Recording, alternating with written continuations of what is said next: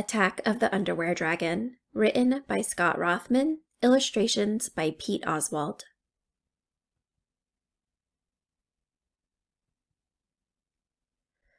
Cole had always wished he could be an assistant knight to Sir Percival, his favorite knight of King Arthur's Round Table.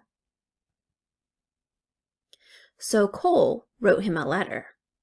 "Dear Sir Percival, I would make a great assistant knight because I am smart, I work hard, and whatever I don't know, I promise to learn.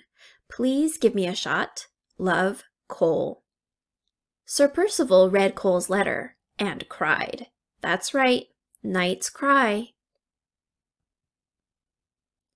Knights cry at sad plays and bad plays, when they step on something sharp or run into a harp, when they cut onions or get bunions, when they get stuck on castle ceilings, or when a wizard hurts their feelings. But Sir Percival cried because he had once written a letter to his favorite knight, Sir Lancelot, who had given him a shot. So Sir Percival made Cole his assistant knight. Cole had a lot to learn. He learned how to sharpen Sir Percival's swords, spears, battle axes, and knight pencils. He learned how to ride a horse and swing a sword, how to paint Sir Percival doing awesome knight poses, and calm Sir Percival when he awoke from nightmares about a big, scary underwear dragon. Cole learned how to get knocked off a horse, knocked down by a knight, knocked over by a princess, and knocked out by a catapult. At battle time, Cole learned how to pack Sir Percival's stuff, lug it to battle, cheer for Sir Percival when the battle began, and bandage his boo-boos when it was all over. Cole loved learning what made Sir Percival a great knight, even if Sir Percival was terrified an underwear dragon would come and destroy the kingdom.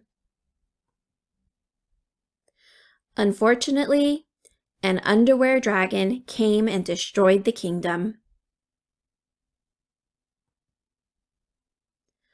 All the knights fought the underwear dragon, and all the knights lost. Pretty soon, there was only one knight left. Pretty soon, there were no knights left. So Cole wrote another letter.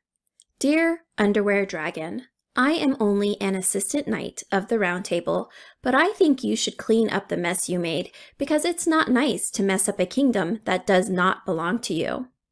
I can help if you want. Love, Cole." The Underwear Dragon got Cole's letter and ate it. That's right, underwear dragons can't read. Underwear dragons can't read letters, jesters' sweaters, billboards, signs for Gil's swords, party invitations, poems about crustaceans, royal decrees, bath oil recipes, moat signs, goat kinds, menus, words with 10 U's, or even maps that medieval hens use. The underwear dragon went to eat Cole next. When Cole saw the underwear dragon, he was scared, and when the underwear dragon attacked, Cole didn't think he would be able to do anything. But then, Cole remembered everything he'd learned from being an assistant knight, and fought, and jousted, and wrestled and catapulted the underwear dragon, until its underwear flew off, and so did the dragon. The whole kingdom cheered and helped Cole clean up the mess the underwear dragon had made. Back at his castle, King Arthur made Cole a knight and gave him a place at the round table. But Sir Cole just wanted to get some rest.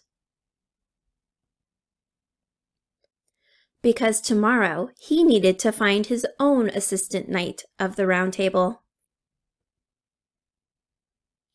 For Ella, Cole, and Maxwell, S.R. For Sir Vincent, P.O.